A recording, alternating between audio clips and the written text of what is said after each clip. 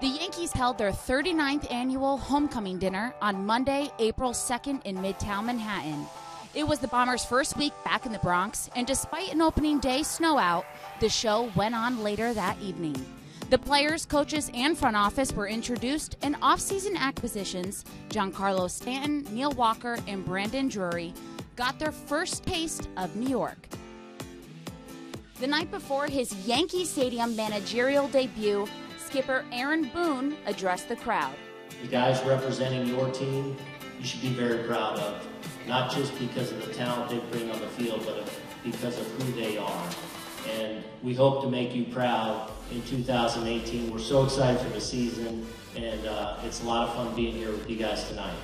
The marquee moment of the evening was the presentation of the Pride of the Yankees Award, which is given to a former Yankee who exemplifies what it means to wear the pinstripes and best represents the rich history of the franchise.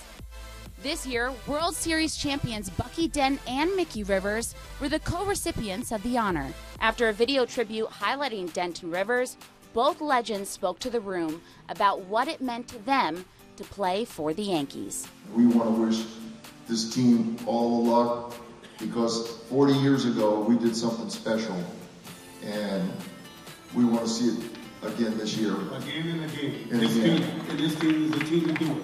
But we want to thank you for this tremendous honor. It's a special night both for us because we love each other, we grew up together, we played with each other. Thank you very much. And God bless all of you. God bless the family for making us Yankees. Thank you very much.